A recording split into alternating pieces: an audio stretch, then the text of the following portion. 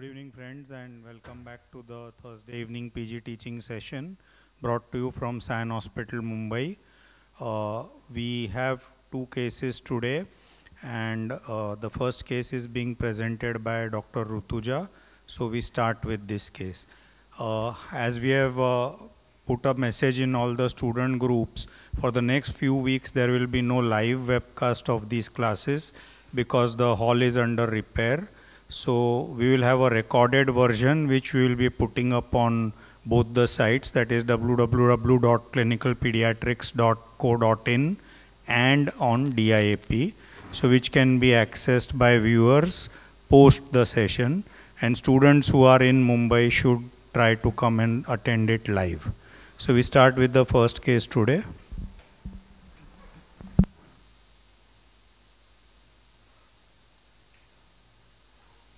A very good evening.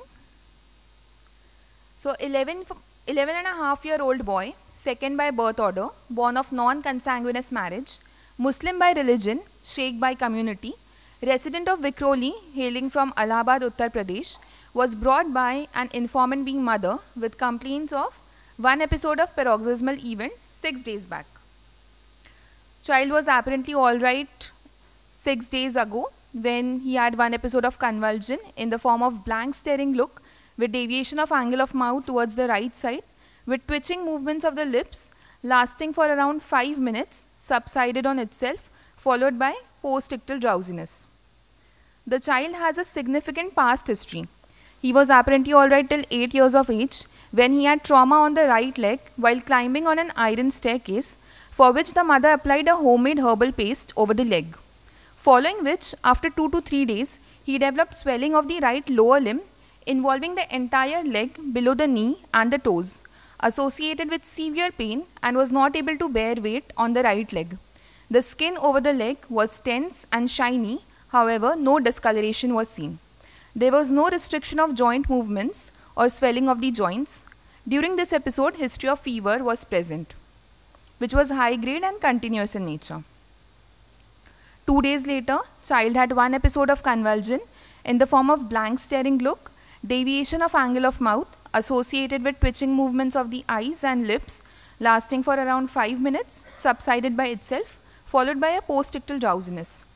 After which, the same day, mother noticed that the child had difficulty in standing on his own and had decreased movements of the left upper and the lower limb, which was sudden in onset, non-progressive, maximal at the onset, involving the upper limb more than the lower limb, in the form that the child was not able to lift his hand above the head and was unable to grasp the objects, however was moving the hand along the bed. He was able to lift the leg above the bed, but mother noticed dragging of the left foot while walking and difficulty in holding slippers. Child was able to lift the head from the bed and roll over to side and was able to sit on his own. There is no history suggestive of any cranial nerve involvement. There was no history of any involuntary movements, clumsiness of movements or abnormal movements of the eyeball. No history of any numbness or tingling sensations to rule out sensory involvement. No history of any bladder bobble involvement or excessive sweating, palpitations, flushing to rule out autonomic disturbances. There was no history of any head and neck injury. No history of any fever with cough, weight loss, or Cox contact to rule out tuberculosis. No history of any skin rash, joint pain or swelling to rule out any connective tissue disorders. No history of any painful finger digits or recurrent blood transfusions to rule out sickle cell disease. No history of dyspnea or palpitations to rule out cardiac involvement. However, the mother noticed bluish discoloration of the nails and some pink to purple lesions on the palms and the soles few days after the leg swelling episode. No history of any other bleeding manifestations to rule out prothrombotic states. No history of any hematuria, reduced urine output or facial puffiness to rule out nephrotic and nephritic syndrome. No history of any chronic drug intake. No history of any immunization. So for the above complaints, child was admitted for a period of 3 months, requiring ICU stay, wherein many blood and radiological investigations were done and was told to have some blood infection and some heart disease involving the valve, for which he received IV medications. CT brain was done and was told to have some blood collection in the brain along with some infective collection for which a surgical procedure was done. He was later discharged on multiple oral drugs, including anti-epileptic drugs and some blood thinners. Over a period of 4 years, the limb weakness has gradually improved, however not completely, and the child still has paucity of movements of the left side. Child is able to lift his hand over the head, but the grasp is still poor, and dragging of leg while walking is still present. Also, after all these episodes, mother noticed that the child gets tired easily on strenuous activity as compared to his peers and thus avoids any such activities. ANC and birth history was normal. There was no history of any bluish discoloration of skin after birth, no history of any neonatal convulsions, no history of any NICU stay. It was a full-term home delivery, the birth weight being 2.5 kg. No prematurity, no low birth weight. Immunization-wise, catch-up immunization was given after 5 years of age according to the National Immunization Schedule. Developmentally, he is appropriate for age, studies in the 5th standard with an average scholastic performance. However, not much involved in sports activities. Also, the hearing and vision is normal. Dietary-wise, consumes mixed diet from family pot, takes 3 meals per day. Diet deficient in calories and proteins. Family history, no history of similar complaints in family, no history of sudden death in family. Socioeconomically belongs to lower middle class according to modified Kuppuswamy scale.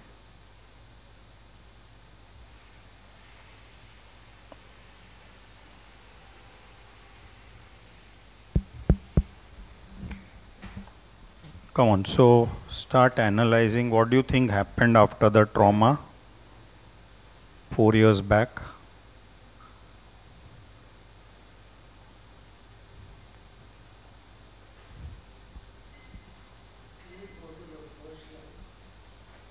Acha, even, oh yeah, actually presenting complaint today.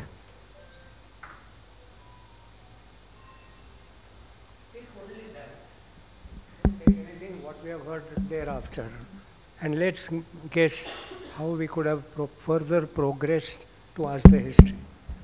So just with that, what would be your impression? So only with this history, we are looking at an 11-and-a-half-year-old with one episode of a convulsion 6 days back. So first, we want to know if the symptomology has been described. We want to know if it is a provoked or an unprovoked convulsion, and is it a first episode or it is a case like a known seizure disorder who's had a convulsion. Suppose it's a first episode. Okay, then how would you look at that? First episode. Okay, you ask the mother, have you had any seizure before? She said, no, this is the first time. Then how would you go?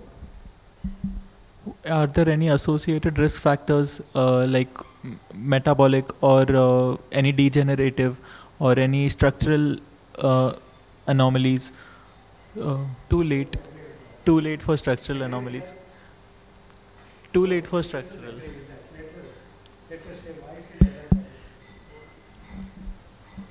First episode of a convulsion at 11-and-a-half-year-old, I am not thinking much on lines of metabolic. If it is unprovoked, then I would like to still keep epilepsy, like seizure disorder, higher up than metabolic or degenerative. And as of now, we don't know if it is a, and he has not had any prior convulsion, so then that also means just the age. Yes, so your approach should be any seizure first time, is it acute symptomatic, is it remote symptomatic, or is it idiopathic? Okay, obviously it's not acute symptomatic because there are no other symptoms. Then for remote symptomatic, you ask whether this child has had a neurological damage in the past. Whatever the damage, it could be static, it could be post-traumatic, so infective, we are not bothered. Stand here because he is recording this way. And therefore, remote symptomatic, but remote symptomatic neurological. So you would have asked any neurological problem.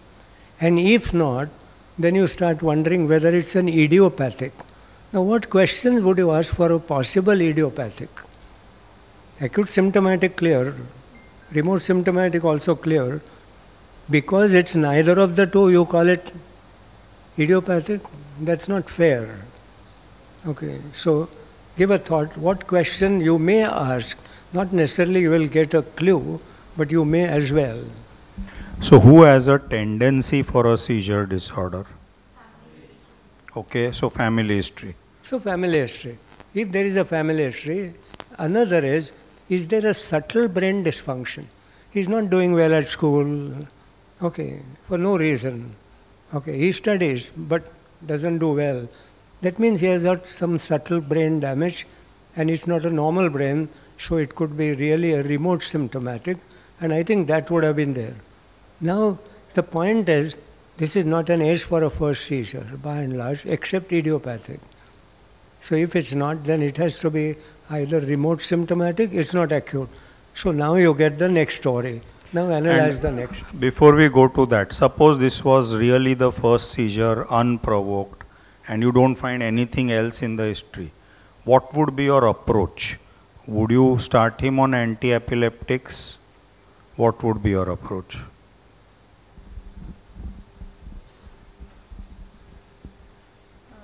We might think of any structural lesion, so any radiological investigation might be needed. A structural lesion coming at this age, we would not start AED up front because it could be a type of a benign epilepsy like juvenile myoclonic epilepsy occurring at this age. So we might just see if there is any repeat episode. We might not start AEDs up front. We should assess the risk factors for future epilepsy. If there is a family history or maybe a developmental delay or something like that, then we are justified in starting AEDs. Otherwise, a first unprovoked seizure does not really warrant. Anything else? We can plan an EEG if there is a repeat episode.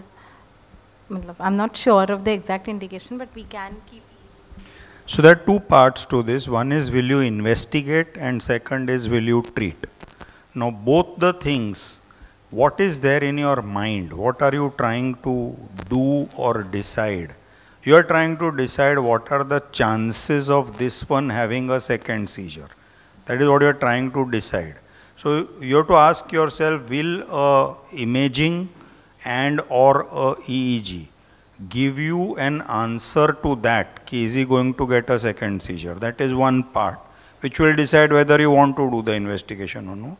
And based on that you will decide whether you want to treat him or no. Right? So how will you do these things tell you exactly what are the chances of him having a second seizure? Will a EEG tell you that? Will a MRI tell you that? An EEG can tell us that if he has an epilepsy syndrome, then there is a chance of a repeat convulsion. But Okay. A normal MRI may or may not. Okay, anything else? Even a normal ECG would not rule out the future risk of epilepsy. Very good. So I think whenever there is a first seizure like this, you must know the details of a seizure. Well, that's a seizure, all right. How are you sure that it is not a focal with a generalization? If it was focal with generalization, you have to investigate. Imaging. But, so you must ask exactly how did the seizure start? What was he doing prior to seizure, during seizure, and after seizure? So, whenever you get such a history, it's clear that it's a seizure. Why is it not a pseudo-seizure? Are we sure it's not a pseudo-seizure? There are many types of pseudo-seizures, and we unnecessarily start thinking about seizure disorder. Are you sure it's not a pseudo-seizure? How will you make sure, or even in this case, how will you know that it's not a pseudo-seizure? So talk about the features of a pseudo-seizure and then you'll automatically know. Pseudo-seizure happens once in life or how many times? Usually a secondary benefit is associated with a pseudo-seizure. Secondly, post-ictal drowsiness points more towards a seizure than a pseudo-seizure. Okay. Injuries may be sustained during a seizure but not during a pseudo-seizure. Okay. Pseudo-seizures never occur during sleep, Okay. occur more during. People occurs around people when there are more people. No bowel bladder incontinence. No bowel bladder, okay. The difference between a focal seizure and a general seizure is that the focal seizure has some clue to the patient that he is going to get a seizure. Okay. So even And- means an aura, Aura. is a sign of focality. And therefore, we must ask what different types of aura can happen. Did you suddenly feel that there is something in your head? Did you see something black in front of the eyes? Okay, did you feel like nausea or vomiting prior to it? If that is so, then if there is an aura, it is focal seizure, which becomes generalized so fast that the parents have not noticed. Now the question is, if neither the patient may recall it, nor the observers may have seen it. Therefore, we go by the rest of the thing that you talked about, deciding whether there is setting. But I think aura is an important issue, and aura may come from any part of the cortex, not necessarily a motor cortex. Okay, it could be temporal, it could be occipital, it could be parietal, and therefore some feeling of numbness or some feeling sensations as if ants are going on my hand, and then I had it. So that aura must be asked for. Now we know that this is possibly a remote symptomatic. Now we will look at this next slide and see how the whole thing has evolved, and we will understand what next has slide. happened to this child.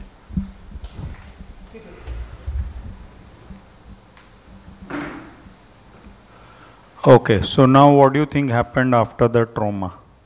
Some 4 years back.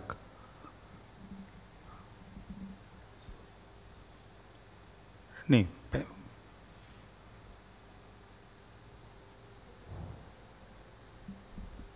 What do you think this is happening? Secondary osteomyelitis induced by trauma. Secondary osteomyelitis.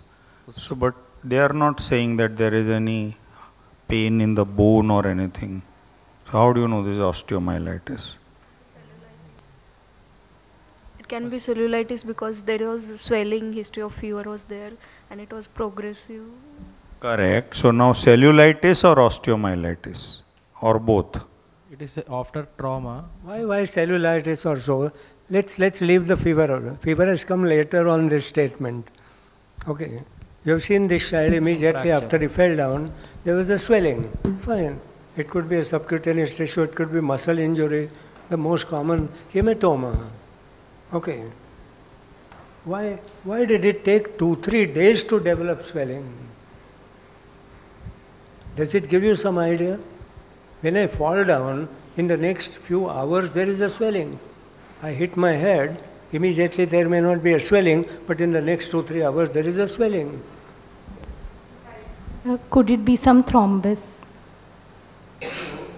It's an injury with complication. Okay. That's why it has taken 2-3 days. Could it be a complication that this is a hemophilic person and therefore the blood started accumulating after a even minor trauma and now you have a swelling? Could it be hemophilic? If it's a girl, parahemophilic, but whatever, bleeding disorder.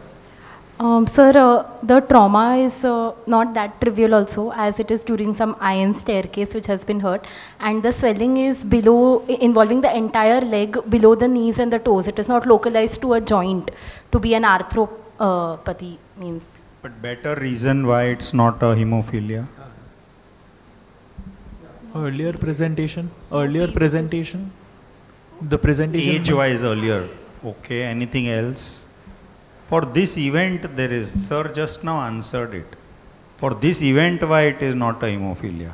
Forget earlier presentation and all that. Yes, swelling after 2-3 days why? In hemophilia there should be a swelling within minutes or hours, right? Besides all the other points. Okay. So then it's an infection as a complication. Okay, and we know cellulitis or osteomyelitis. After all, bone is not fractured, hopefully. Okay, so why osteomyelitis? Cellulitis. So here there is obviously an injury. So following a known injury, you will take cellulitis first. But having said that, if some child comes with what looks like cellulitis, but there is no such history of an injury a day or 2 or 3 prior, then it is an indicator of underlying osteomyelitis. And I think younger the child, cellulitis is osteomyelitis till proved otherwise. But not in a little older child, not in an adult, but in a younger child, yes. Maybe in the first 2-3 years, osteomyelitis presents as cellulitis only to us, and we don't understand that the infection has started from deeper area and has come out, rather than first cellulitis and then extended to the bone. So we will have to consider that, and the only way is how severe is the pain, how high is the fever, how sick is the child.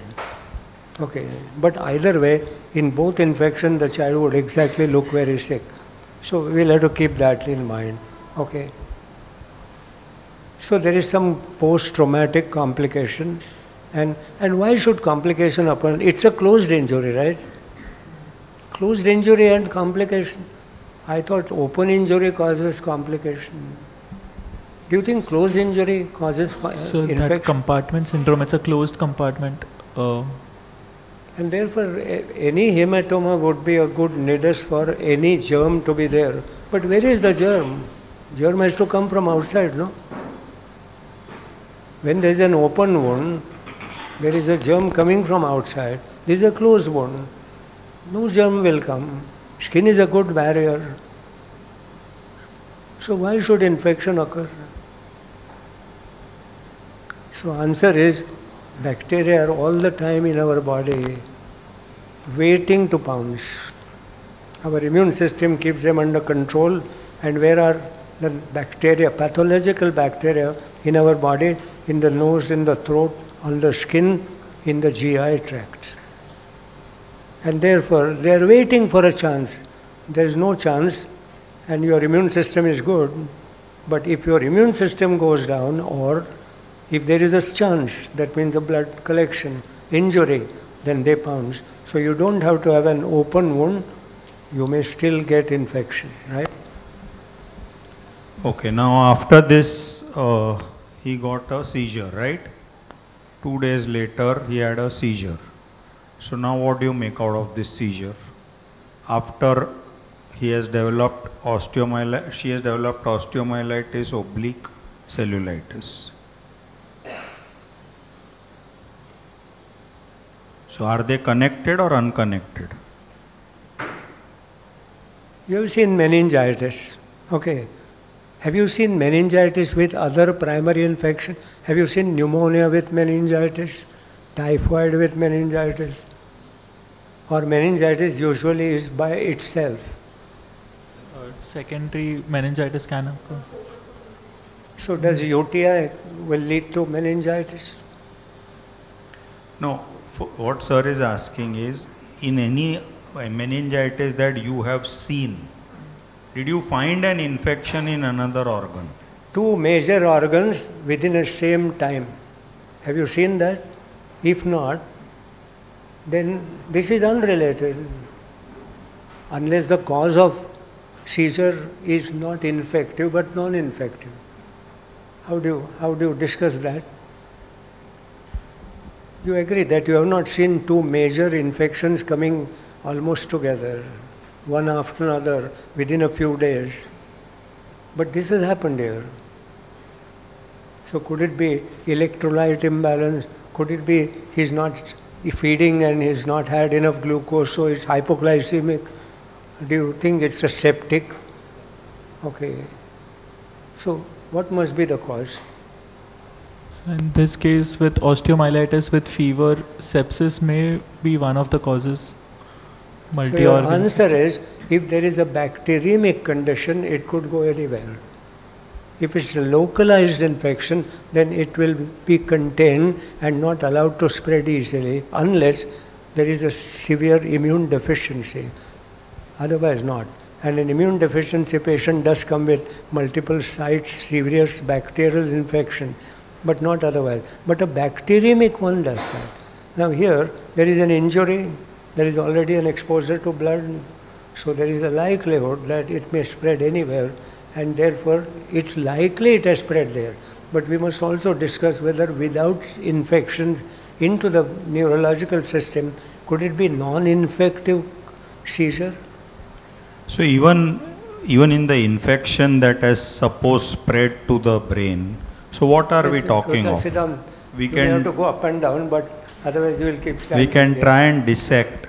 So if an infection has spread, are we saying that he has now developed meningitis, or he has developed a brain abscess, or are we saying something else if it is related to the infection? What do you think with this story? So in other words, take this story as it is. What is the anatomy? What is the pathology of this story only? Forget that earlier story. Cortical involvement. Okay, so cortical involvement. Generalized or Focal. localized? Focal. Because there is left upper limb and lower limb weakness. Correct. So he's got a hemiparesis. Hemiparesis. A seizure followed by a hemiparesis. So this is like a classic stroke. So is it generalized or localized? One area is involved. No? If it was generalized, what would have happened? Quadriparous. No, more than quadriparesis, say change of sensorium Altered and all sense. that would have happened. Na? There is no description of that after the seizure. Right? Okay. So what is the pathology? An embolus maybe. So vascular. So you come to vascular. Now it could be thrombosis, embolism, whatever.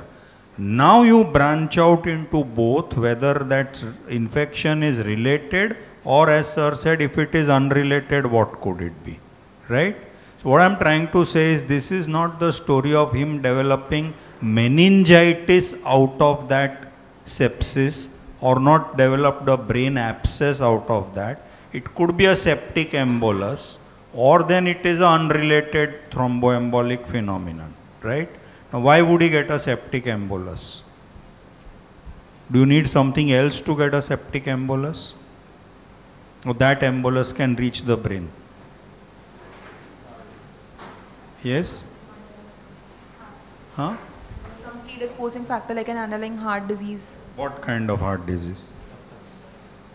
some septal defect or cyanotic congenital, paradoxical, any shunt lesion. So there has to be a communication from where this embolus goes across the heart to the arterial side. There has to be a communication there. So there has to be some previous heart defect. Which heart defect will be asymptomatic till now? ASD, right? So that is one scenario. Now talk about the other scenario which sir is asking. Can it be unrelated to that infection?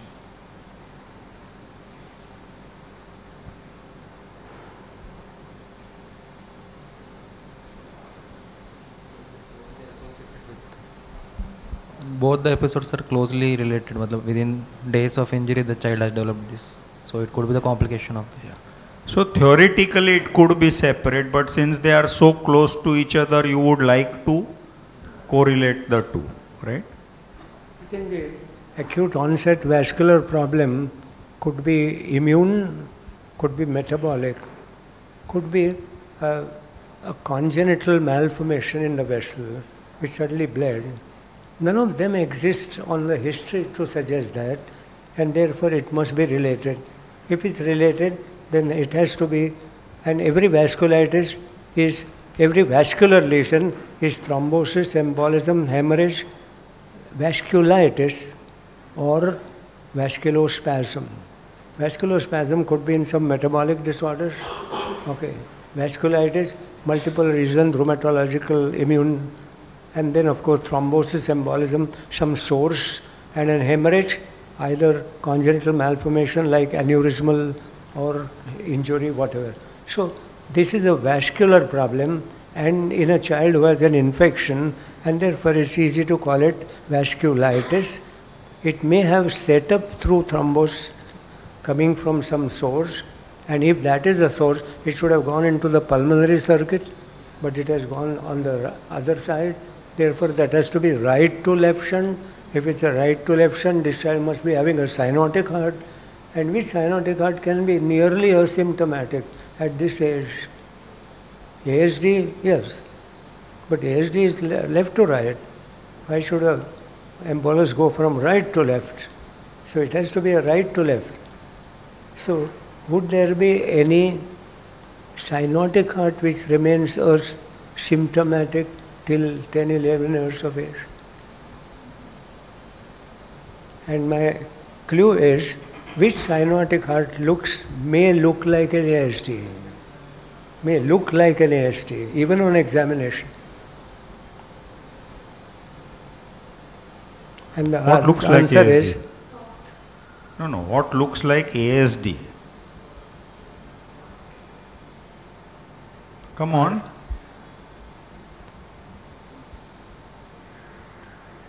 partial connections of abnormally vessels.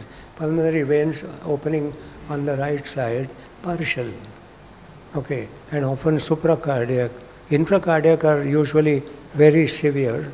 So, partial connections can behave like this, and almost like a ping fallows, the mild cyanosis can be easily overlooked. Okay, and that looks almost on your examination also like heart is normal. Okay, there is no clue to that. And just keep all that in mind. Okay, surely there would be a symptoms, though may not be picked up. And the symptoms are usually getting tired. Okay, they may not have picked up cyanosis, but if you ask them, has he been running about? They say, no, he likes to be sedentary, because he says, no, I get tired. So you get some story like that. The point is, your history should be guided, questions in the history should be guided by what you are thinking. And if you are thinking here, I must rule out a congenital heart disease, either cyanotic or acyanotic, my questions would be related to that, right? Okay. So now he's recovered from this partially, you are saying. No? Now it's 4 years later.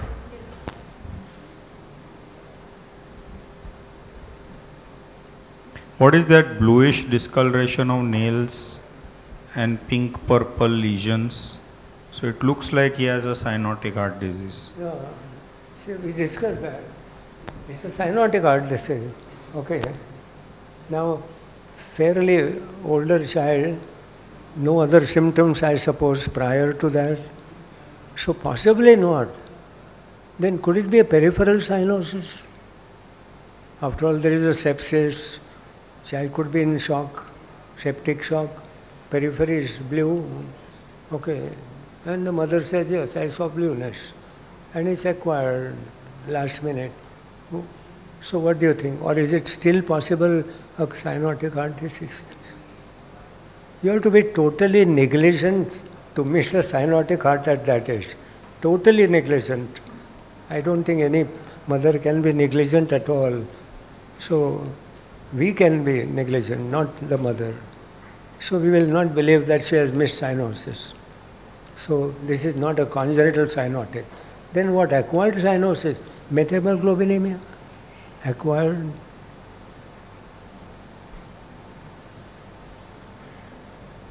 Give a thought. Okay. So you will have to ask more questions to figure that out. There is only peripheral cyanosis, not central cyanosis for like acquired methemoglobinemia. Then again, first episode. And she has noticed this discoloration few days after the leg swelling. So, means... Yeah, so suppose it is peripheral. What does that mean? When do you get peripheral cyanosis? Sluggish blood flow. So which is what? Shock.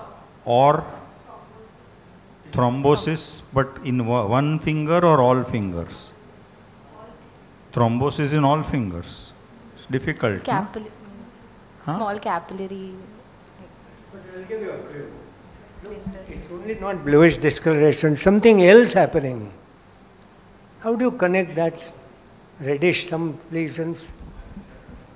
Splinter hemorrhages or Splinter hemorrhages in the nails. Okay. What else? Janvi lesions of. Okay, Janway lesions. Okay. What else? So I'm just saying, for thinking sake, what you would have asked is that bluish discoloration, did it remain, did it go away? You're talking of a infective condition. He could be having high fever with chills. It could be just that for half an hour at the time of that peripheral vasoconstriction, he has bluish fingertips. So you'll have to ask all that, right? So that is one. Then you said shock. So you'd ask about sensorium at that time, whether the sensorium was affected. Then he could be in shock at that time, right? Okay. And otherwise those pink purple lesions on palms and soles? See, there are some purple lesions. Could it be now this is going to be a bacterial endocarditis? I get some lesions, I get clubbing, acute, okay, maybe cyanosis. Do you think it's a bacterial endocarditis? We are looking, after all, a severe bacteremic condition. And then we might say it could be primarily without a heart disease or with a heart disease. Both are possible. What's your comment on, could it be a bacterial endocarditis? could be. You know, it causes skin rash. Okay, it causes clubbing. Okay. So is it all right? After all, clubbing and cyanosis is same, no? She's saying, yeah, it could be. It could be bacterial endocarditis. Cyanosis is not a symptom. Cyanosis is not a symptom. But then I thought clubbing and cyanosis go together, no? So do you get any situation where one is without the other? Cyanotic heart disease both, no? Clubbing and cyanosis. Then So tell us, when do you get cyanosis without clubbing?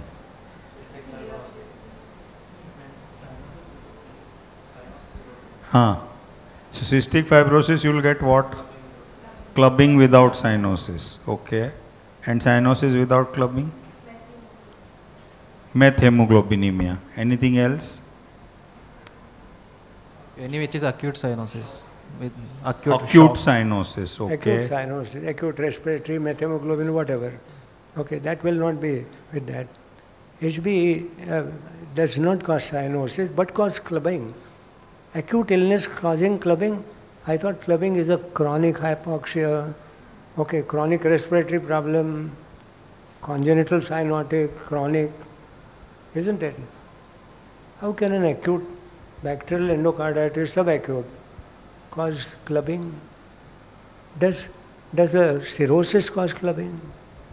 Yes. Sir. Then where is hypoxia? I thought In subacute pathogenesis subtle- of clubbing is hypoxia, subacute no? subtle infection for long time will. Subacute infection for a long time.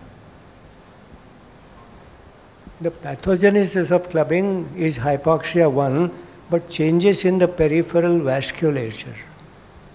And that happens sometimes in an acute bacterial endocarditis, or that may happen in chronic liver disease, where a vasculature changes occur at the periphery, and you know that if there is no supply going there, then it would look almost getting hypoxic, it will even have an acute clubbing. So pathogens of clubbing is not only hypoxia, and that's why in some other condition, not commonly. You can't say there is not cirrhosis because there is no clubbing. Don't misunderstand that. But sometimes it still could be. So then finally we say that this may not be really a cyanotic heart disease we are talking about. Okay, it could be maybe shock. We will have to get into all the details. Fine. Go ahead.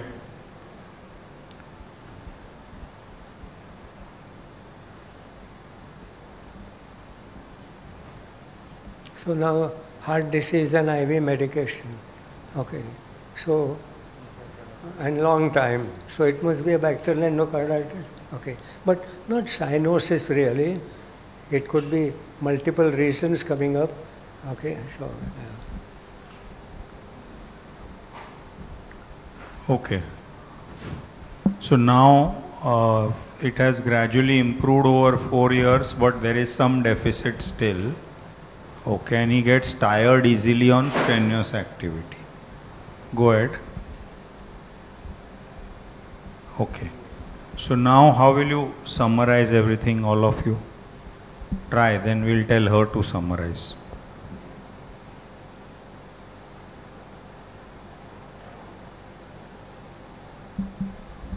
So 8-year-old boy with 11.5-year-old boy with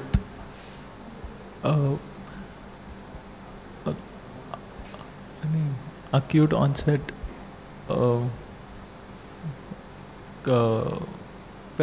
convulsion. So now you have to, when you are summarizing, you have to convert everything into interpretations and processes rather than just the symptom, right? So a 11.5-year-old boy has now presented with a paroxysmal event with a past history of stroke. Bacteremia. But even before the stroke something was there, no? Bacteremia. Huh? With a past history of trauma-related cellulitis oblique osteomyelitis, which was soon followed by a stroke. Correct? And now what has happened over time, that hemiplegia has improved, and now he has got another seizure. Right? This is the summary in short. So now tell us. So it's a case of left-sided hemiparesis with a cortical lesion involving right MCA, probular vascular etiology, embolic. So now where is the embolus coming from?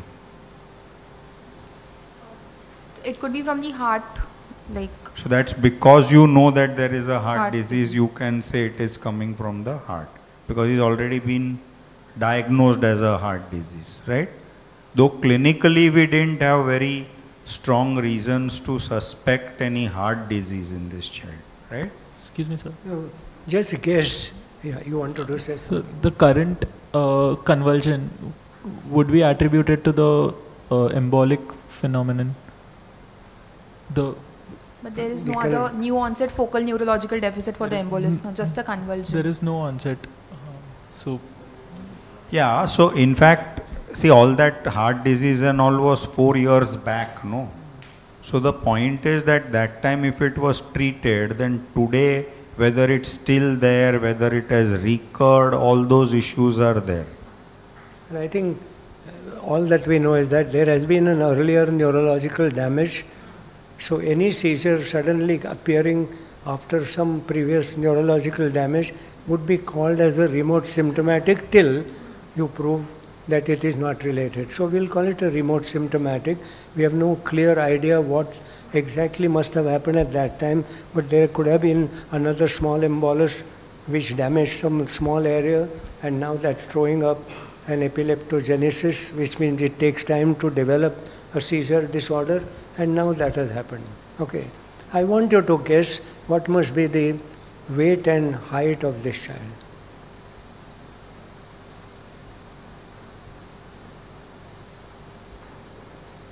I'll give you a clue. Why is this 11-year-old child getting into all these complications? Trauma, local osteomyelitis, sepsis, bacterial endocarditis. Don't you think it's too much unkind by the nature to throw such a severe illness out of a mere injury? Why is that? What is sir hinting at? Predisposing, not immunodeficiency, but nutrition. Okay, so either the host is abnormal and that is nutrition. But can the host be normal and still this happens? and no immune deficiency. Host is normal. A very virulent organism. And therefore the organism is very, very virulent. And it could be a staph going very fast. Okay. So either the host is abnormal or the organism was virulent.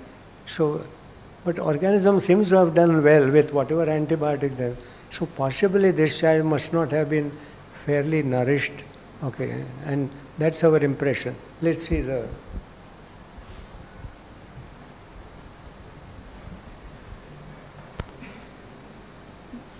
On general examination, the child was average built, conscious, oriented to time, place, person, lying comfortably on the bed in supine position with the left upper arm adducted, prone and flexed, and the left lower limb adducted and external. Patient is there? No, sir. Okay.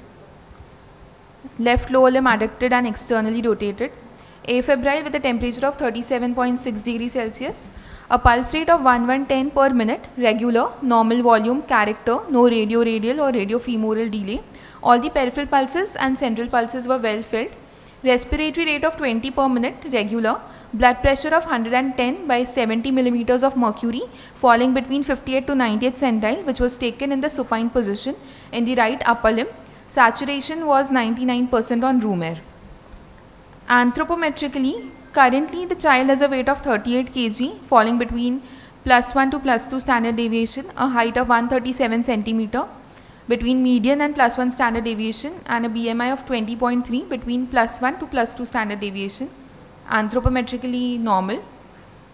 Head to toe examination, there is a scar of previous surgery, 10 centimeter linear scar over the right temporoparietal region, no obvious facial dysmorphism. Ear, nose, eyes normal, oral cavity normal, no dental caries, throat normal. Wasting of the left upper and the lower limb present, also paucity of movements noted on the left side. Chest and abdomen normal, back and spine normal, no skeletal anomalies, no contractures, no skin and hair changes, no neurocutaneous markers, genitalia normal, also no stigmata of infective endocarditis. On systemic examination, central nervous system, higher mental functions, child is right-handed, was conscious, oriented to time, place, person, no abnormality was found in speech, memory, intelligence, judgment and emotional status. No abnormality was detected in the cranial nerve examination.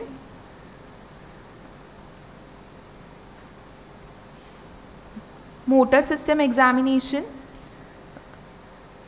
between the right and the left side when we compared, the left side was wasted, the tone was increased on the left upper limb and the lower limb, power on the left side was 4/5, on the right side was 5/5,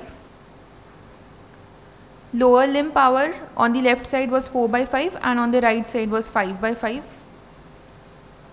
Reflexes on the left side, superficial reflexes were present, plantar was extensor, on the right side they were present and the plantar is flexor. Reflexes on the left side were brisk and on the right side were normal. Sensory system was within normal limits. There were no cerebellar signs, no autonomic nervous system involvement. The spine and cranium was normal. There were no meningeal signs. Also gait, circumduction gait was present with dragging of the left leg. On cardiovascular system examination, chest wall symmetrical, apical impulse was seen in the left fifth intercostal space in the mid-clavicular line. No other visible veins, scars, sinuses, no other visible pulsations. On palpation, the inspectory findings were confirmed. Apex beat was felt at the left sixth intercostal space, 1.5 centimeter lateral to the mid-clavicular line. A hyperdynamic thrill was present. On auscultation, both the heart sounds were present over the mitral area. A high-pitched pansystolic murmur of grade 3, best heard over the left parasternal lesion radiating to the axilla was present, and rest of the systemic examination was normal. Respiratory system, air entry bilaterally equal, clear. Per abdomen soft, non-tender, no organomegaly. Okay, go back. Means one is to the CVS signs. Sorry? Signs. Okay, come to your wasting. Yeah. So, wasting is a sign of LMN or UMN? LMN. LMN. So this child has a LMN palsy. Disuse atrophy. Disuse. So LMN wasting is immediate or acute, and UMN wasting is after a long time. This is 4-year-old. So over a period of time this child has got wasting, right? So that's one. Go to the CVS signs. Power is nearly normal in both sides, no? So why should there be any atrophy of the muscles? Power is normal. So he's moving. And if he's moving, why there is so much of difference in the size of left and right? Don't you think that is not accepted? The preference to use the right hand would be more. So the point is that recovery has happened only lately thereafter. For 6 months, 1 year, there was no recovery at all, no physiotherapy, whatever natural occurred. Now you are seeing a reasonable good power, and therefore that is why there is an atrophy on one side. It must not have been well managed earlier, right? Let's look at CVS. So interpret these signs. CVS.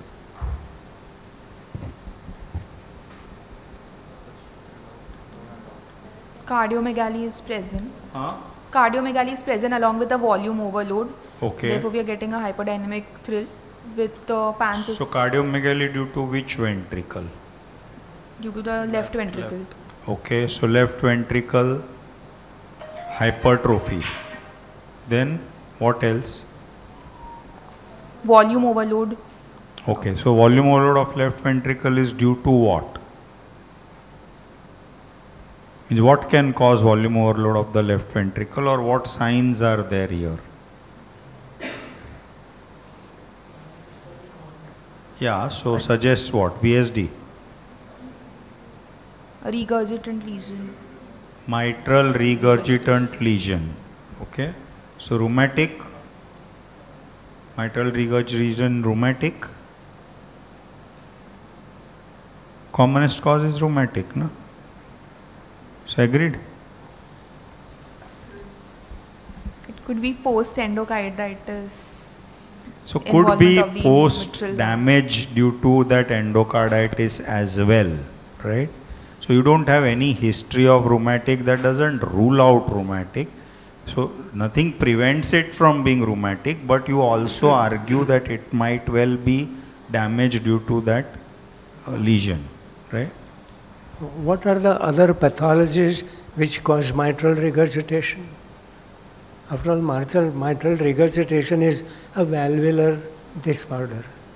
One is rheumatic fever. Another is any post-infective, even any myocarditis, viral, because there is no separate myocarditis, there is an endomyocarditis. Okay.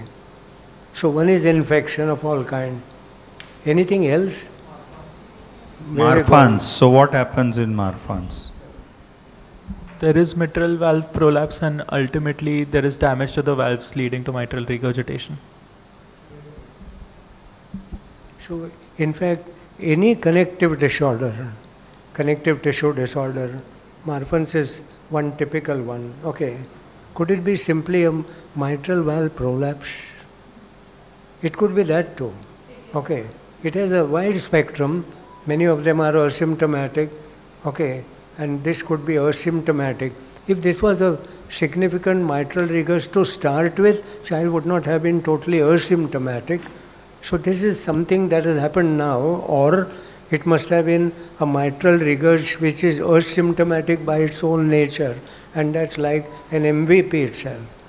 So we keep all that in mind, and we will know only on subsequent follow-up whether this is etc. Right? Yeah.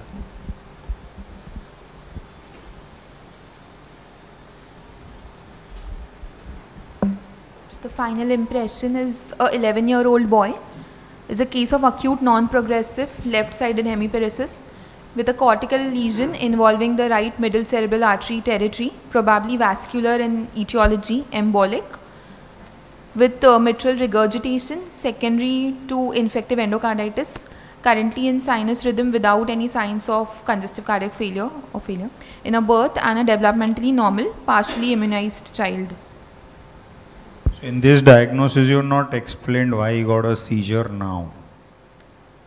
So it could be because of many causes, like the child has grown up, it could be because of missed doses or improper doses, or it could be some other embolic phenomenon also, but no other new onset focal neurological deficit, no altered sensorium during that time. It was just a small event. Missed doses of AED. Okay. Okay. And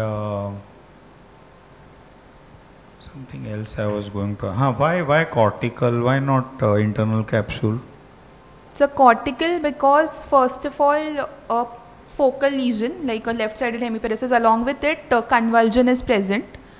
Though there are no other like memory or speech disturbances are not there, but most likely a cortical lesion, because if it would have been an internal capsule, we would have expected a dense lesion, a dense hemiplegia, along with other things like hemi-anesthesia, like homonymous hemi-anesthesia and all. Mostly a cortical lesion. Okay. Go on. Investigations have been done. So investigations at that time, few of the investigations are available. So this was a 2D echo which was done, which was suggestive of 5 into 3 mm vegetation attached on the mitral valve leaflet with a perforation of A2 segment of the anterior mitral leaflet with a mild TR, a severe eccentric MR and a mild PAH. A CT brain was done.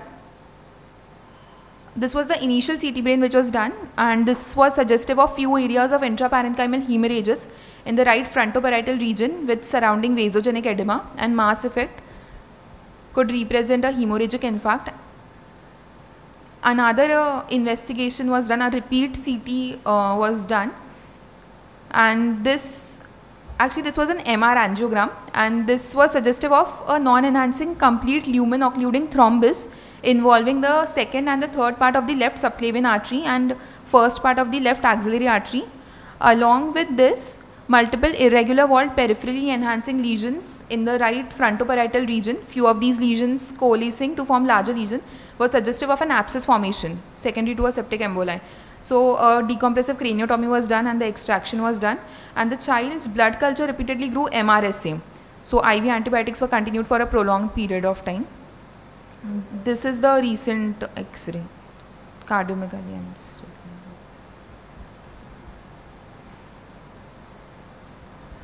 Read the X-ray. This is a chest X-ray frontal view. All the other bony and soft tissue markings are normal. It is overexposed, the trachea being central in position. The cardiac silhouette, there is straightening of the left heart border along with slight increase, cardiomegaly is present, and along with slight increase in the pulmonary venous markings.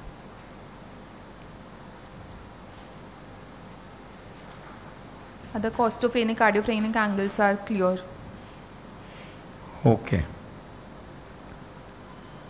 Fine. Go ahead.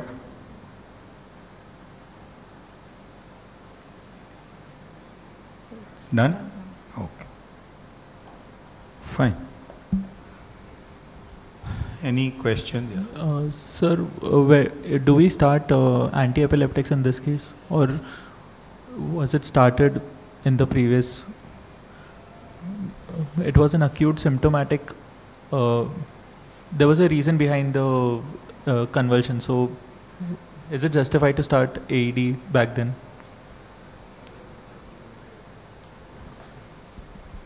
What do you all think? There is an infarct, there is a nidus. It's like a structural abnormality. Yes, it would have come further repeatedly. Risk of another seizure. If AED was not started, it would have come repeatedly then. Sorry, if AED? If AED was not started, then it would have come repeatedly. So how long would you give? We can do repeat imaging and see whether that nidus has reduced or any, if there no calcification left there. If the repeat imaging is almost normal, we can try tapering and stop. So no calcification does not mean that that area will not shoot off or trigger off again, no? Yes, sir. There is So that is not a good enough reason to decide whether to continue or not to continue. Sorry? This is what generally we follow. Which is the standard way you proceed, that if patient is seizure free for 2 years or whatever. So what do you do in a head injury? Do you start seizure medication or you don't? head injury with the, if there is finding if there is hemorrhage, if there is hemorrhage or some if there is infarct present, then we continue for at least 2 years, and then we see again with the imaging we see whether it has resolved or not. Yeah, I think there has been a long interval between the first episode and now a seizure. So the epileptogenesis period is very long. So the question is it worth putting this child on next 2-3 years of anticonvulsant? We are not very sure. Sir, he was put last time, Yeah. and he's asking, was that right? Should we So have? the question is that generally there are clear indications on head injuries. Okay, how long to give AED, and that is only 3 to 6 months and nothing beyond. Because thereafter, any time in life you might throw up a seizure, but that does not justify a long treatment to begin with. Same thing should be there for any acquired neurological or symptomatic seizure. So I suppose it was not right to give a long-term treatment, but possibly only for about 3 months and then take away. Telling the parents that this may happen any time in life, even 20 years down the line maybe. And at that time, we will have to assess the risk of a frequent recurrence. If there has been a long interval between seizure episodes, then you may try not to give a long-term treatment and keep, today you have an immediate prophylaxis available, okay, in case there is a sudden, not prophylaxis, but control, and therefore we should not err on giving a long-term treatment if possible, right? So I think that's the way to go by.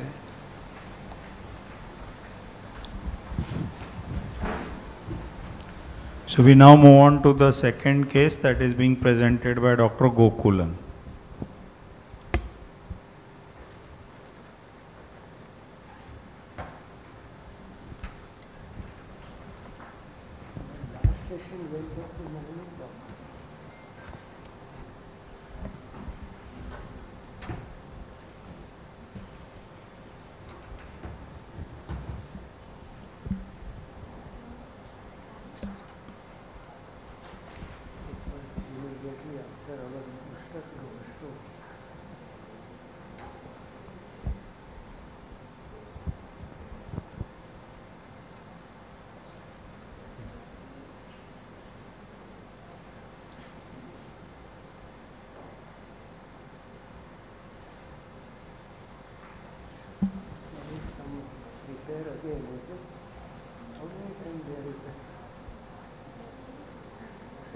There's some money to be used before March. They could have conquered our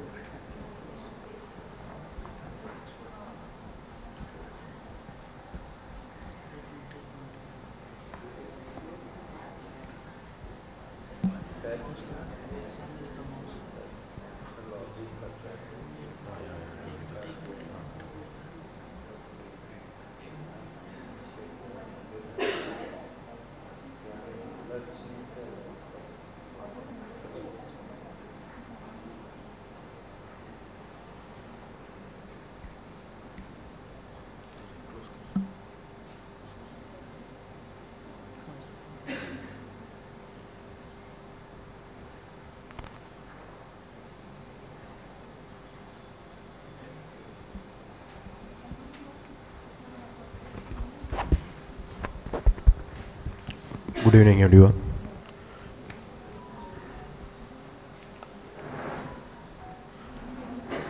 Nine-year-old girl, third by birth order, born by non-consanguineous marriage, resident of Kurla, hailing from UP, Muslim by religion, brought by parents with chief complaints of yellowish discoloration of eyes since 7 months.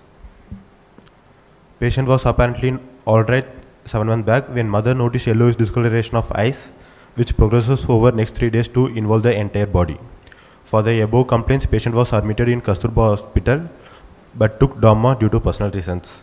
Yellowish discoloration was persistent but didn't consult any physician for last 7 months. 1 week back, child developed fever, for which child has taken to some private hospital where investigations were sent and was referred to Cyanomuscular in view of jaundice. On enquiry, history of itching all over the body, history of passage of high colored urine, no history of clay colored stools, no history of abdominal distension, no history of altered sleep pattern, involuntary movements, no history of bleeding from any side, no history of any chronic drug intake, no history of joint pain, no history of rash, no history of abdominal pain, vomiting, no history of similar complaints in the past, no history of blood transfusion, no history of blood related disorders in family, no history of liver related disorders in family. Past history, no history of previous hospital admissions, history of recurrent LRTI was there and requiring nebulization on OPD basis, 2D echo done at 4 years of age, suggestive of aortic stenosis, no active management done for that. ANC history, registered pregnancy, all scans were normal, ANC was uneventful, birth history full term normal, vaginal delivery, cried immediately after birth, no history of NICU stay, no history of neonatal jaundice. Immunization history, immunized till date according to national immunization schedule. Developmental history, developmentally appropriate for age. Family history, no other members of the family are affected by this disorder. Wait, go back.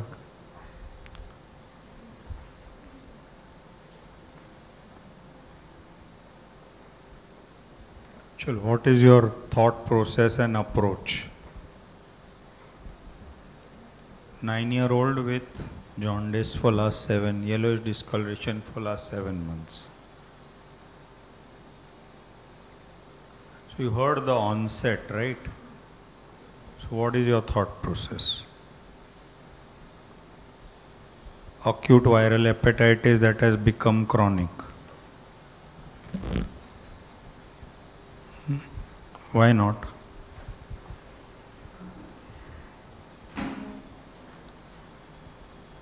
Childhood had history of hepatitis like picture, abdomen, vomiting, and would resolve with jaundice. Won't be this. So one is the onset did not start with, there's no description of nausea, vomiting, prodrome, anything like that, which is common with acute hepatitis, acute infectious hepatitis. And the second is that it would resolve, it wouldn't stay this much. So again, primarily, is it hepatobiliary or is it hematological?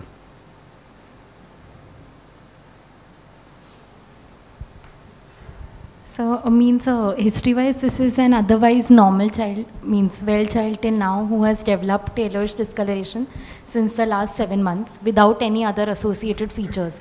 Like for it to be hemolytic, there are no like waxing, waning episodes of jaundice. So by and large, it looks like a hepatobiliary only, which has been means chronic since 7 months and appearing for the first time at like 8 years of age. Any other reason why it's not hemolytic?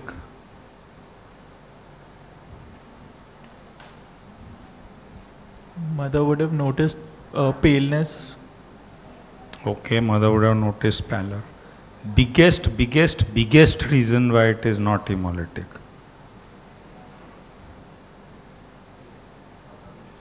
Come on. So it could be G6PD, no? Took some medicine 7 months back and became G6PD and hemolysis. Persistence of symptoms for 7 months. Chalo yaar, big. What kind of jaundice you get in hemolysis? Unconjugated. And what kind of jaundice is this? Conjugated. You would have said what nonsense you are talking. You should have told me that. Right? So out, hemolytic is out. So now coming to hepatobiliary. Now hepatic or biliary? Come on. We should all talk and that's the way we'll learn. I heard something. Hepatic. Why hepatic? You may be right, so tell us why. No pale stools for biliary. There is no pale stools history. No pale stools. So in all biliary jaundice, do we need a pale stool? We don't need complete obstruction in all biliary jaundice, no? So that's not a strong reason against biliary. High colored urine. That's part of conjugated. So that can happen in hepatic and biliary both. Any other thoughts?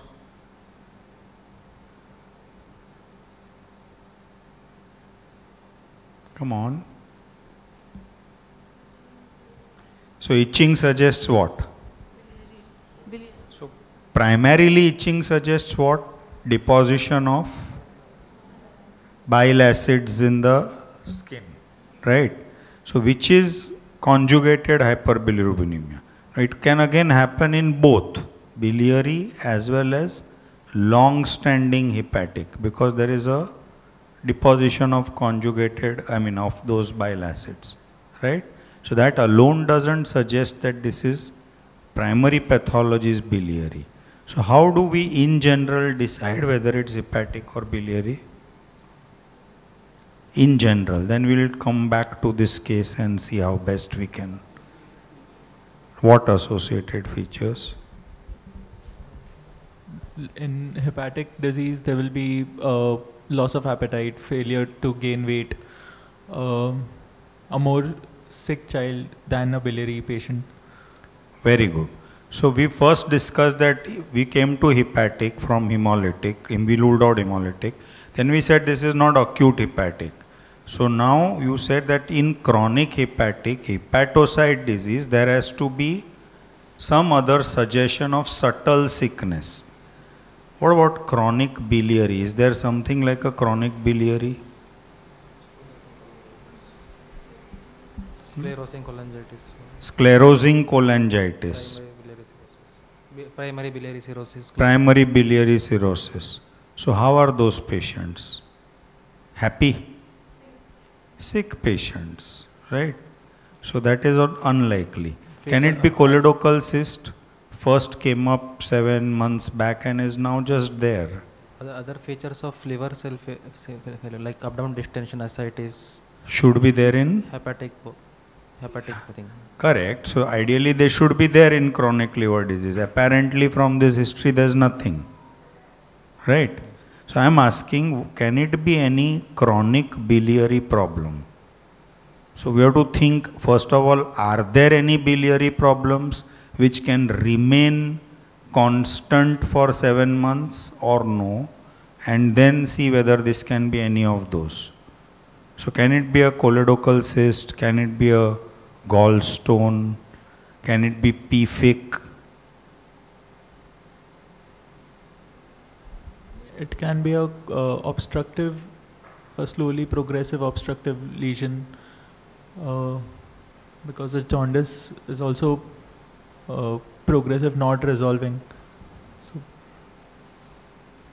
yeah, so obstructive lesion where?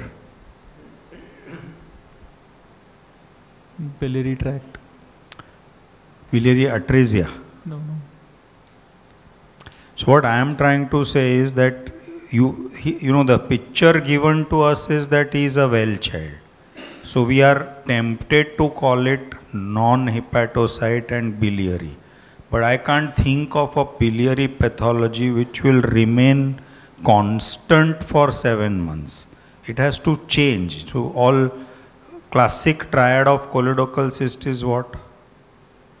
Textbook description. Intermittent jaundice pain. So the word is intermittent. Correct? So choledochal cyst is intermittent. Benign recurrent cholestasis is recurrent. Okay? Gallstones must have pain and it can't just stay there for 7 months. So I can't think of any biliary pathology. PFIC and all are very progressive and they wouldn't come for the first time at this. So then you have to go back to chronic liver disease and probably see whether are there any subtle manifestations or Which liver disease will have long-standing jaundice but no other dysfunction? Are there any liver disease which has long-standing jaundice but no other dysfunction? Patient is fine, happy, playful, can play cricket also, football also. Chronic hepatitis. Chronic hepatitis B. Okay, compensated. Anything else?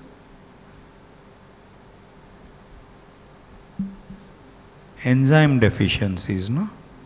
Enzyme deficiencies can have jaundice, but they have no other problem, right?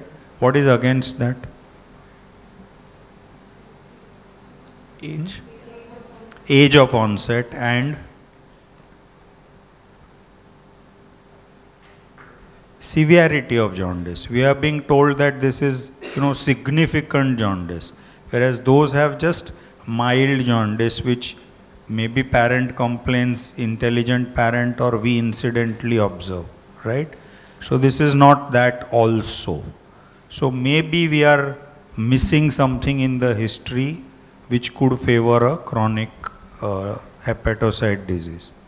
Can we see the next slide, please?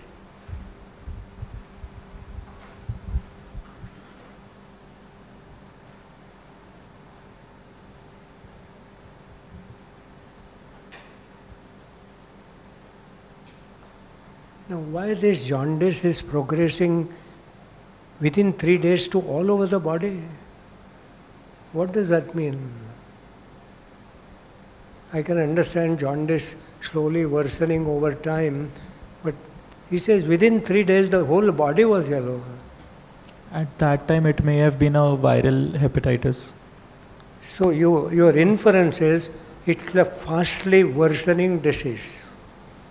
What disease we will see later, but fastly worsening disease. That within 3-4 days the whole body is yellow. Very unusual, but fastly developing. That much we knew. Acute onset, fastly developing jaundice. Okay. But thereafter, the child took Dharma but remained well, no? So here is a fastly developing illness, fastly worsening, and at home, not even consulting the doctor. What kind of disorder that must be? You get my point? Funny, isn't it? Somebody who gets severe breathlessness within 2-3 days and 5 fever like pneumonia, and he said, I'll go Dharma and I'll be happily staying at home for the next few months. And the jaundice has not cleared. Okay. So at that stage of time, we like to know whether the jaundice was receding by itself. Okay. That's important story. If the jaundice was due to hepatocyte disorder at that time, and it was worsening, then either some worsening hepatocyte disease got naturally controlled, and the jaundice started going down, and the parents said, anyway, you are all right, good, stay at home. And then we don't know whether the jaundice remained but much lower intensity, and therefore they stayed at home for 7 days. Okay. And thereafter, when they consulted somebody, he said, no, you still have jaundice. So I imagine the detailed history would possibly be in this child, that initially in the first 4 or 5 days the jaundice worsened very fast. Thereafter, it started settling down by itself and then remained at a low level for a long time till somebody for some reason took the child and he said, no, you better investigate, the jaundice is still not there. So now tell me, what kind of pathology and etiology are we discussing when acute onset, severely worsening in the few days, remaining controlled, naturally getting less severe, but still persisting? What kind of infection is ruled out? Sorry? Gilbert syndrome. So that's what we discussed about the enzyme deficiencies. Maybe it is in those cases, only if there is infection, the child may have jaundice. In other times, they will have persistent mild jaundice. So, yeah, you're right. So, you're saying that at that time he had some infection. That's why it was more, right? You're thinking of that. So, the problem is, as we discussed, that time story is not of an infection. If he had a rapidly progressive jaundice due to infection, he would have been vomiting and a lot of all those symptoms would have been there, right? So see, that acute hepatitis where jaundice is worsening, is hepatocyte functioning is worsening. And at that stage with fastly progressive, he could have gone into an acute liver cell failure. But they decided to get home. So it was a naturally recovering, though partially recovering. So my question is, what can recover partially but not completely? And the answers are only two, immune or metabolic. Okay, this is not infection. Okay. Now we have not settled down whether it's a hepatic or biliary, but the kind of sudden worsening is unlikely a biliary, because what is the biliary problem? Congenital, biliary atresia, etc. out. Could it be paucity of bile ducts, allogali? But that doesn't come with severe jaundice and may come little later. So congenital malformations are unlikely. Could it be stone? That could be severe pain, etc. Okay. Could it be any inspissated bile in the bile duct? CF doing it? No, it's a hepatocyte disease worsening. So possibly this is not going to be a biliary problem by itself. And this is going to be an immunological or metabolic. Both can do this. Okay. But it's a long story. So we don't know which one can still be there. For example, look at a Wilson's disease. Very wide spectrum of presentation from an acute liver failure in few days to almost asymptomatic hepatomegaly with very mild bilirubin rise, not even perceptible in the eyes. So we have a wide spectrum. Same thing immune. Now we don't know, during these 7 months there has been a little up and down, but not severely. Okay. It could have gone down a little, up a little, and the parents were used to it, so they did not. So one would have asked that when the whole skin was yellow, did the skin cleared off over time and the eyes remained? Did the urine getting dark was less dark, clear sometime? Then we would have got the story whether it was totally recovering, coming again, and that could have been a choledochal cyst for all that you know. But no, jaundice is very severe and progressing very fast, so very unlikely. And therefore, the distinction between them. Just to summarize simply, all liver diseases of acute onset, okay, are either infection, immune, or metabolic. And you have to fit them in somewhere. And all of them have a very wide spectrum that you cannot bet one or another. And whenever I have discussed with hepatologists, they don't discuss clinically at all. They said, we'll do all the tests. I said, why do you do all the tests? Tell me, what is your clinical impression? They say, clinically, it could be anything. Now, of course, those who know much more feel it could be anything. Okay.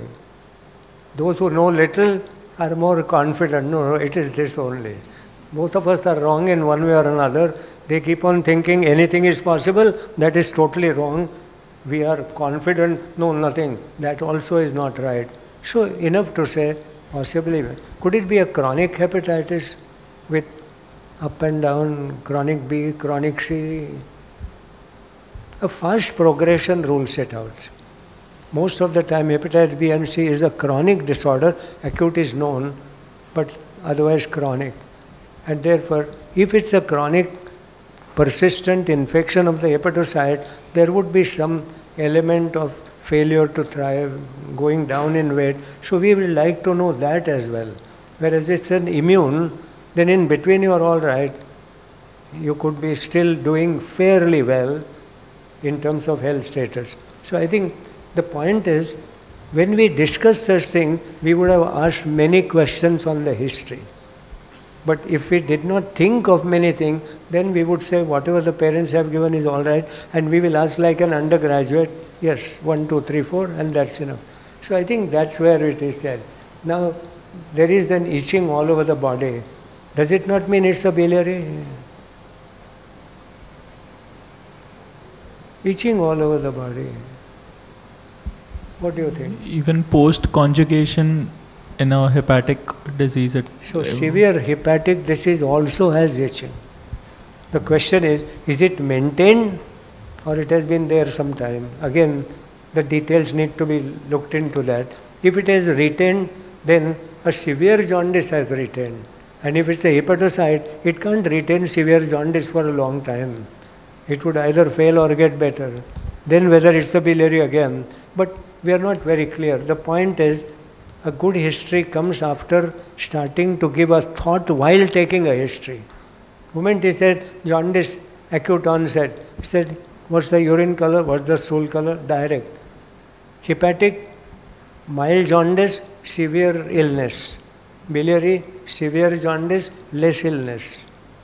Okay, broad differences. And then go about doing that, right? Anyway, let's see. My last question before he shows further is, would physical examination tell us anything more than what we have discussed? In which case we are convinced physical examination is useless. History is good enough. What do you think? Hepatomegaly, the severity of jaundice. We want to know hepatomegaly, we want to know subtle dysfunctions of the liver besides jaundice. Maybe edema, okay, maybe weight is going down, maybe some behavior changes, we don't know. So we will have to look at that. Let's see.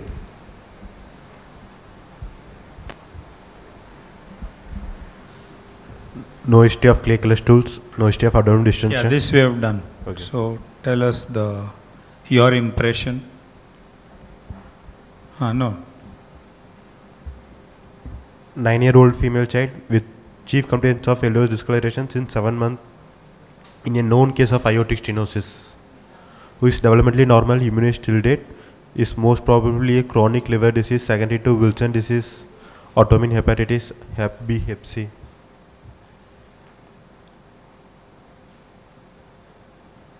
Anthropometry, weight 19 kg, less than -3 standard deviation, height 122 centimeters, -3 to -2 standard deviation, BMI 12.8, -3 to -2 standard deviation. Okay, wait 1 minute. So how old is this child? 9. So what's your interpretation?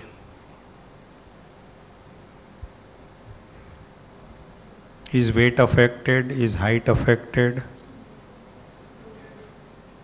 Weight is affected?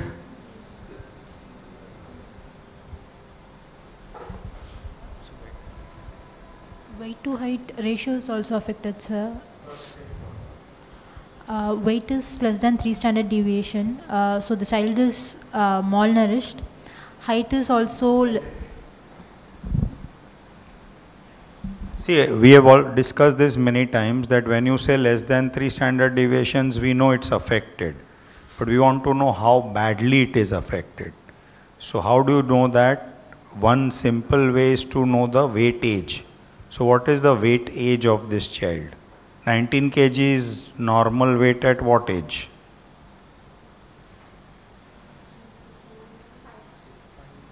Five and a half, 6. Okay. So that is the weight age of this child. What is the height age? 122 is normal at what age? 8 to 9 years. 8 to 9, so 8 and a half. So your interpretation is that weight is definitely affected. Height, depending on various other factors like parental, birth, this, that. Either it is low normal or it is beginning to get affected. Right? That's your interpretation. So only that -3 SD doesn't tell you the whole story. Because what I mean is, for concept, understand that it is not -10 SD or it is not -7 SD. You don't know. Everything is -3 SD. Right? So you need to know that by weightage and heightage. Yeah. Go on. So now at this point of time, how would you know whether this is just a familial stature, it's genetic, or is it sickness that we are talking about? Because the weight is much low, the height is near normal, it could be a familial stature. So we monitor with growth velocity for next 6 months. So you would like to know whether the child is sick or very active and happy and healthy. Okay, just because weight is low doesn't mean you are sick. Okay, but if weight is low and you are normal, then you are energetic, you are active, you are happy, you are eating well, everything is normal. So that is the way you could have said, oh, this is a chronic liver disease, he is not well. Is he playing well? Okay, all those routine. So personal history at that stage would tell us whether this child's low weight is just a familial pattern or a disease by itself, because the height is quite okay, right?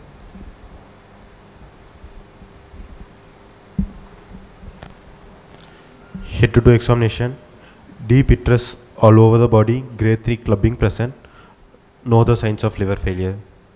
On examination, A febrile, itchus plus pallor present, heart rate around 94 per minute, respiratory around 24 per minute, saturation 98%, peripheral pulse well fed, extremities warm. Systemic examination per abdomen, superficial palpation, no rise in temperature, no tenderness, no gouging, no rigidity. Deep palpation, liver palpable 5 cm below the left costal margin, firm inconsistency, well defined border, smooth surface. Liver span around 9 cm, spleen not palpable.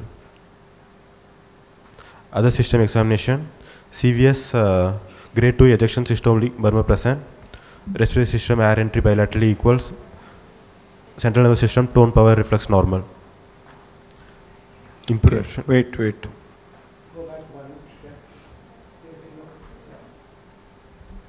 So what do you make out of this now? On clinical examination, what have you got or what have you not got? Apart from icterus clubbing, means other signs of liver failure, like there is no ascites or any coagulopathy, Palmer erythema. So do we need signs of failure only all the time? So you would say even there are no other signs of liver dysfunction. Okay. So that's one. Then, is the liver abnormal or normal? Abnormal. Why? Consistency. Firm in consistency and enlarged. So you have an abnormal liver. Okay. What about clubbing? What does that tell you? So in which liver disease do you get clubbing? Long-standing cirrhosis. Chronic duration of illness is Okay.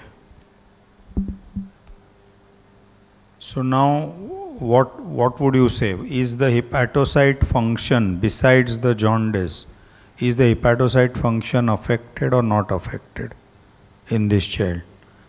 Does he have portal hypertension? No. Why doesn't he have portal hypertension? No splenomegaly. And no ascites? No ascites. No hematemesis? Okay. Is hepatocyte function affected? Yes. Huh? Deep icterus is still present. So that could be just biliary, no? But if we are attributing the clubbing to be due to the liver cause, then there has to be long-standing cirrhosis for that to give rise to clubbing. So then that hepatocyte dysfunction has to be present. So why is it not showing in terms of edema, ascites, portal hypertension? Means it's still compensated. Okay. I think severe jaundice in a hepatocyte disease indicates a very extensively damaged liver. Okay. Your 80-85% of the liver has to be damaged before even a jaundice comes. And here the jaundice is very severe. So imagine entire hepatocytes are damaged. Even then, the remaining functions are fairly normal. The earliest function which is disturbed is edema feet. hypoalbuminemia. Probably this child does not have that also. But all that happens before jaundice comes up. Because in the process of a hepatocyte damage, you can pick up hypoalbuminemia first. If it's an acute liver damage, you can even pick up a bleeding disorder first, even an encephalopathy first, before even jaundice. Imagine the Reyes syndrome, acute hepatic encephalopathy, no jaundice. So acutely progressive liver disease without jaundice can have liver dysfunction, and a chronic progressive liver disease starts with first hypoalbuminemia, then jaundice. Because hypoalbuminemia can come up with even 50% of hepatocytes gone down. Whereas for bilirubin it takes a long time, a large number of hepatocytes. Here there is a severe jaundice, and even then there is no edema. So possibly it's a primary biliary disease. Okay. And why large liver in a biliary disease? And now you get an answer why clubbing. And therefore, intrahepatic biliary radicals involved. Yeah. So basically primary biliary disease leading to a firm liver. So what is known as biliary cirrhosis? Biliary cirrhosis. Diagnosis is a biliary cirrhosis. Now the question is, what's the cause of a biliary disease? So again, if we go back, in hepatocytes we said immune, etc. And we started discussing hepatocyte disease. But on examination, I know hepatocytes have been involved after the biliary tract started getting first. And therefore it's a biliarohepatic disease, not hepatobiliary disease in that strict order. Then what kind of biliary disorder it must be? But like hepatocyte disease, I said infection, immune and metabolic. When it comes to biliary, you would also bring in a metabolic abnormalities like biliary bile salt deficiencies, okay, sclerosing cholangitis, immune, one of you said earlier, sclerosing cholangitis, congenital malformation. So all those come in. What we said that jaundice has been up and down maybe because they went home with severe jaundice but have come back again with severe jaundice. So it's immune. So possibly a diagnosis of a sclerosing cholangitis looks a reasonably one, okay, just based on that. But all that we know is that starting point was severe jaundice. The 7 months later admission shows severe jaundice. In between I imagine there must have been improvement. That's why they stayed quiet at home. And therefore I will bring the immunological disorder. The metabolic disorder is out because it's not a biliary disease except the bile acid metabolism defect, which is extremely rare. Wilson is far more common, but that's hepatocyte disease. So I think that's where we may end up with, right? Have some investigation been done?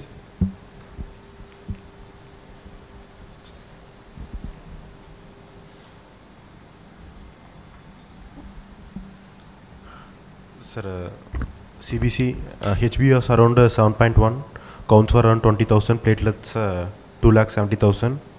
MC was 88.2, retic count was 5.6%. Then liver function test, total bili is around 26.4, direct bili is 18.4, and OTPT is 256, 140. Total protein is 7.5, albumin is 3.1. Then UHG suggestive of mild splenomegaly, liver echo structure was normal. And hepatitis B, hepatitis C was negative, so I have not mentioned. Then rest of all awaited, the ceruloplasmin, we have sent. Ceruloplasmin is awaited. Awaited. So 24 hours unique copy is awaited. And the coagulation profile, PT, PTT, all that is also normal? That was normal, sir. Normal. PT was normal, sir. So liver function essentially is normal. Yes, sir. Mild enzyme raised, OTPT mildly raised, you said, no? Yes, sir. 256. 256 and 140. So very, very minimal. Yes, okay. And how is the child otherwise, like appetite, activity, Sir, all appetite that? was good. Activity is good, sir.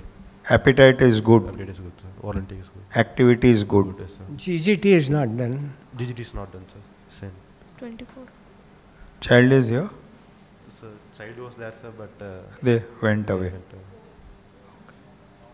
I think if the child is apparently normal, with so much of derangement, possibly not a hepatocyte, and if that is so, not a Wilson's.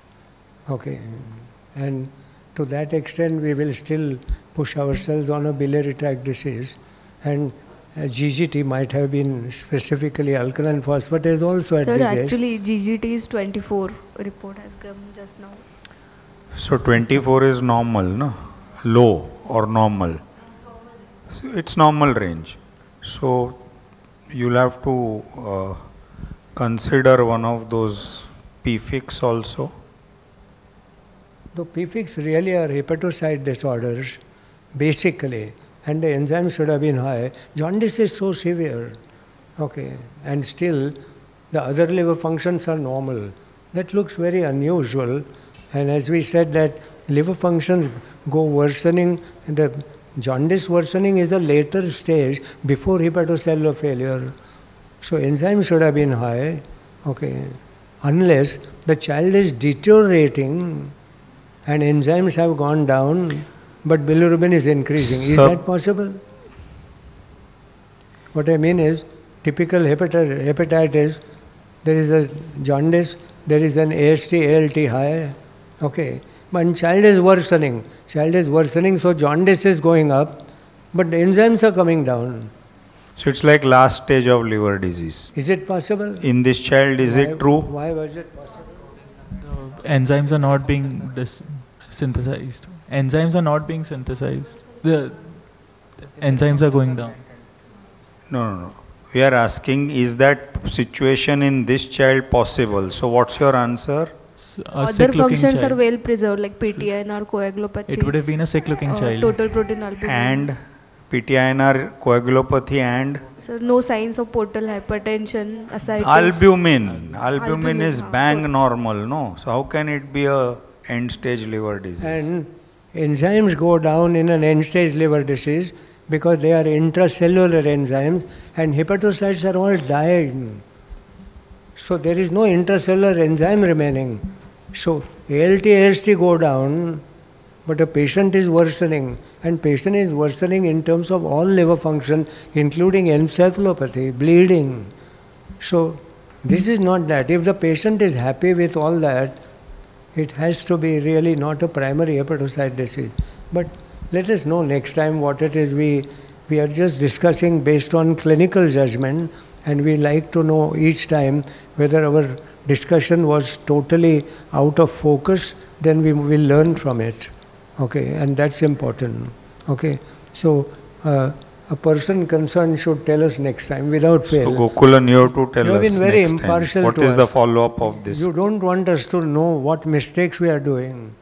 You never come back. I know you are very, very humble towards us, not even expose our mistakes and say, no, how can you? But we want you to do that, because then only we also will learn, and there is no shame in our being wrong. But we are able to justify what we are saying. After all, both the parties in the court of law justify as if they are strong in their judgment. Still the judgment comes only in favor of one. So we are doing the same, and you must tell us what next time. Even if you tell us, oh, nothing came out, at least we know that we were close to that. Nothing came out means something would have come out later, right? Good. Sir, actually for this patient, we are thinking of already congenital ASD is already there. So any chronic congestive hepatopathy can be there. But on 2D co, RA-RV is normal. ASD means aortic stenosis. Aortic stenosis is there. So that has no connection to the liver as far as I know. Secondly, again, for congestive hepatopathy, the bilirubin is disproportionately high, and the it can't just remain congested for so many And months actually, sir, there are without. no other signs of congestion or CCF like dyspnea, breathlessness. Patient has no other complaints of congestive cardiac failure. Yeah, and besides, like in a congestive hepatopathy, what your bilirubin will be, say, 4, 5, 6 types, not 25. I think the only way you can connect aortic stenosis with all this is there is a syndromic problem. Yes, it's likely. After all, we know an Alagali has a cardiac problem. Sir, actually, So we read ki we do not around know what syndrome. 2 to 3% of Alagille can present at this age. Yeah, so that's what. So it could still be a syndrome with some variation. Syndromic and a congenital malformation in a biliary tract, and that's why static or mildly varying, but the health not getting upset. It's possible, and there must be. Alagali is what we know, a commoner syndrome out of rare, but there must be many rare conditions, and I think we must hunt for such combination. You might get somewhere, somebody has talked about a syndrome, but we are not aware of it. But one possibility to my mind is syndromic abnormality in a biliary tract. Right? Okay, thank you. So we stop the class here today, and we meet once again on next Thursday. Once again, to make it clear that for a few weeks there is no live webcast of these classes. So the recorded versions will be available to see. And for all Mumbai students, we request that you come here in person because the learning is better. We thank the authorities at Sion Hospital for conducting these classes, and we thank Aristo for an academic grant which allows the live webcast. Presently the live webcast is not happening because the hall is under renovation. Thank you very much.